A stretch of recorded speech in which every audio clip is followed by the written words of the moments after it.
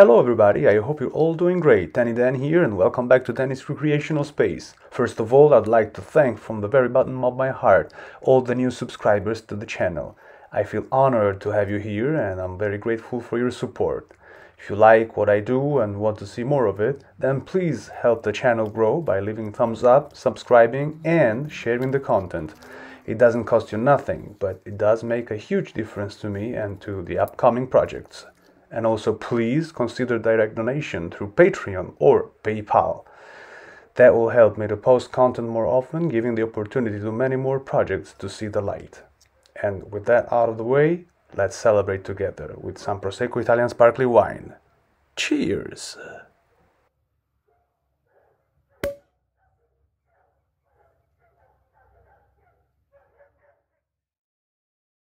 Talking about sparkling wine and recycling, I have to say there's a part that has always captured my imagination.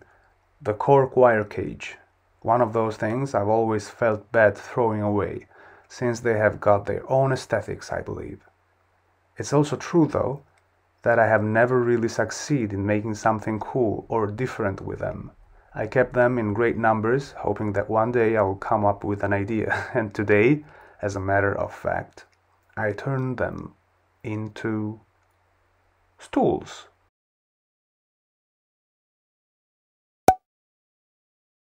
My son, you can do better than this. Change your perspective.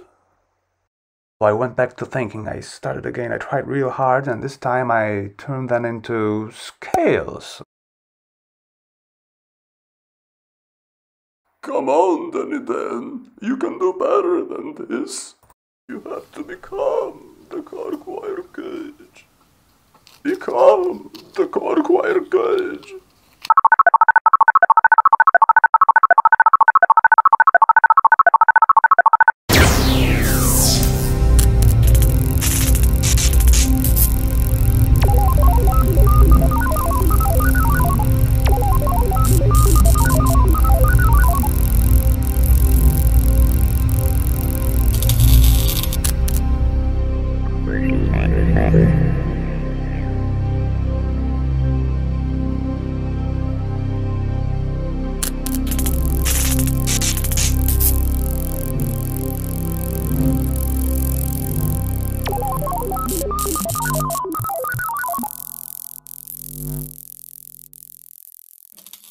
You finally succeed.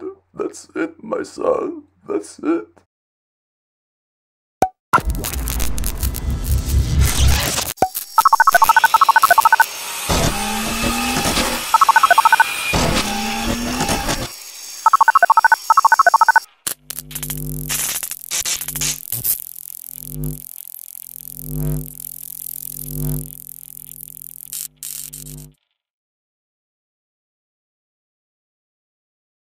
After using a section of a plastic tube to space apart the two lids, I wrap all around a medium-sized zip tie.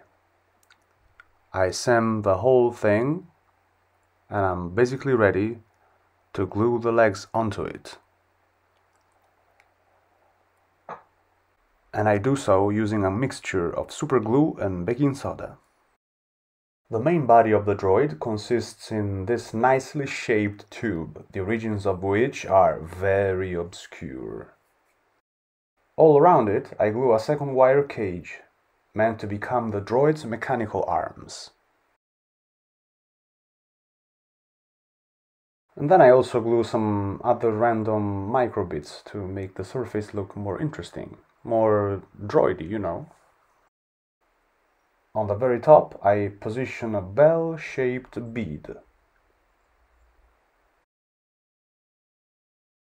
To make the eye, or let's call it the interface, I found among my collection of scraps this pot-looking bit, and this bit here, that looks like the eye of a fly, and they fit together perfectly. Once attached to the main body with a pin inside to make the connection stronger, I then connected the eye with the bead with a tiny hose.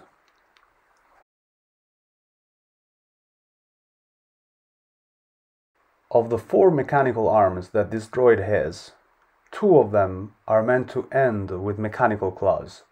I saw the shape of a claw at the ending part of these peculiar-looking zip ties. It was you who taught me the ability to see things in things when I was only a kid. Do you remember, Master? I do remember, my son. To secure the claws to the arms, I made me plastic pins, cutting these Christmas ornament hooks. Only because this plastic is very thin and brittle. And afterwards, with a lighter, I melted two sides of the pin to create rivet-looking studs.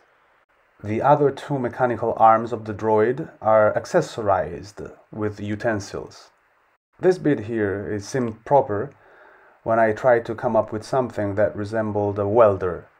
And to make the welder tip, I thought I would use part of a sprue. Same old lighter technique here. And now it's finally time to wire the utensil and check if it works.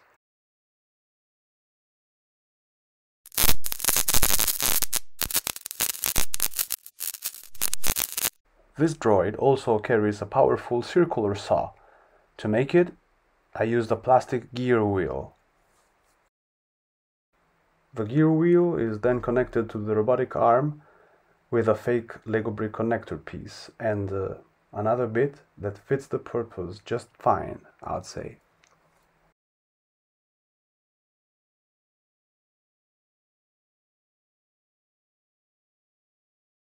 I have to be careful in getting the connections right.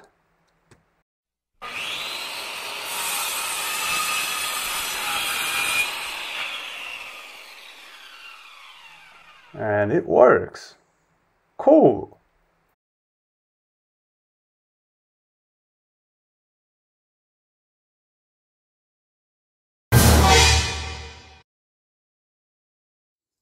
I also plan to make little feet for this droid. To do so, I use part of a disposable razor. I think this piece here, it has got the proper section and it really resembles a foot. I shaped it with a drill and a utility knife.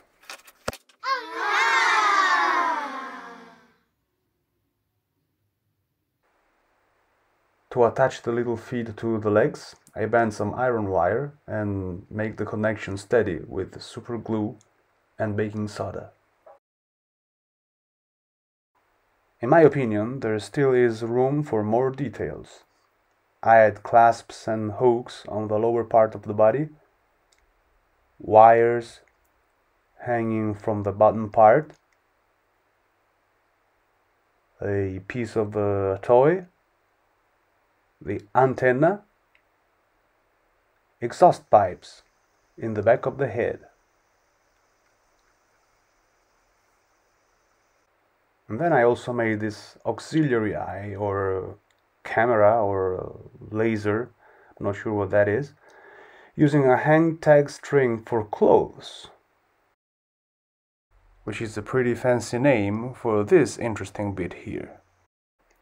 I used the tiniest spring I could find to attach it right onto its head.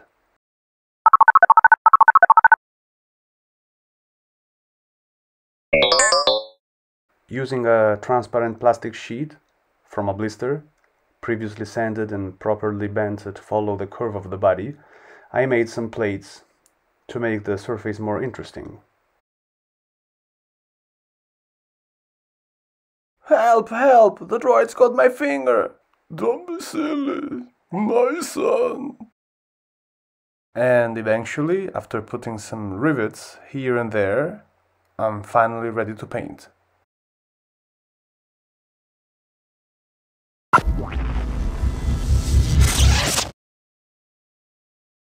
So this is how I painted Aggiusto, the fixing droid.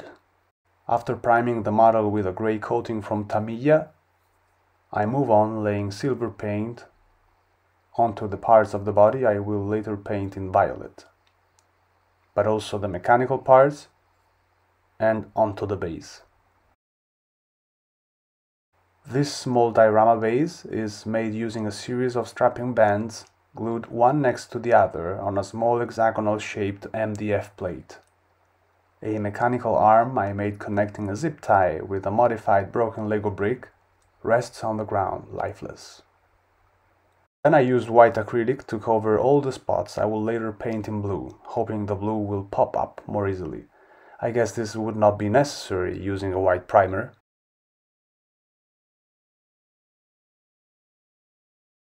I smear with extreme generosity all over the base a mixture of burnt umber oil painting and white spirit, and then I remove the excess with a tissue, and this is the result. If you ask me, I think this technique is amazing, very easy to master, but of such great effect. I love it. Then I use this same technique onto all the mechanical parts of the droid. And Master would be proud of me if he only could see this. I see it, my son. The parts previously colored in white are then covered with acrylic blue. When the blue is dried, I covered almost the whole body with this violet oil painting, diluted in white spirit. After the violet color dried, I experimented a bit, smearing some orange oil paint here and there to make some nice color contrasts.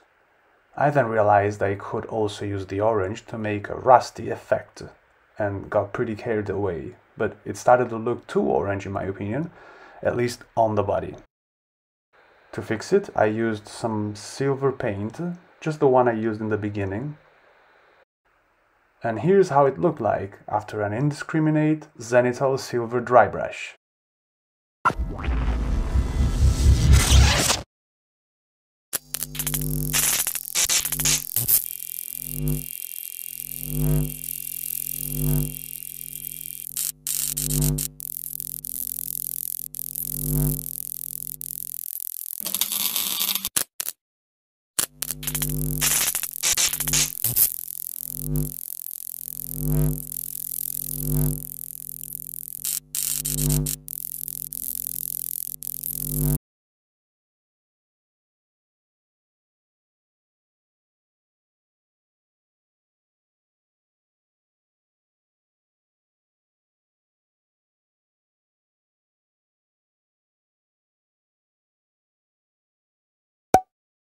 Well, I really had a great time working at this project. If next time you uncork a bottle of sparkling wine, champagne, prosecco and so on, you will look at the cork wire cage from a new different perspective, I then have already won. Thanks for watching and have a good one. Bye!